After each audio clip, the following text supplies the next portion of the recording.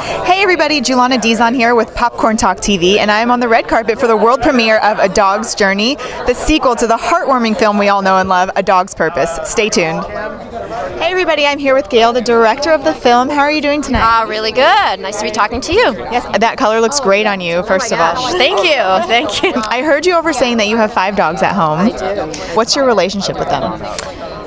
Well, they are my furry children. My biological children have grown and left the house, but these are my furry children, and their names are Joey, Ray Ray, Dexter, Elfie, and Polly, P-A-W-L-E-Y. And Polly is our newest addition. We got him 3 years ago. We rescued him from the shelter when he was 9 years old, so now he's 12 or 13. We think he's actually older. We think but he's been such a joy. I recommend everybody to think about rescuing shelter dogs as well as seniors. Okay. Yeah. So did you draw a lot of inspo on your own relationships with dogs for this movie, and can you tell me a little about that? Absolutely. I mean, daily inspiration from my dogs. In fact, so many of the scenes are, I drew from my personal experience. But the most fun part of this directing this movie, because we shot it, I was away from home, and I was able to be with dogs every day and pet them and love them, and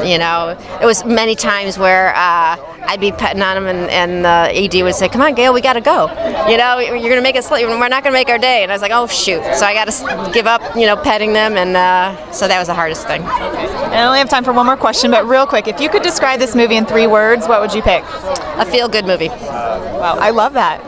Someone else said, I love dogs, which I think is fitting too. Yeah. So nice to meet you. Great answer. You too. Thanks for stopping by and chatting with us.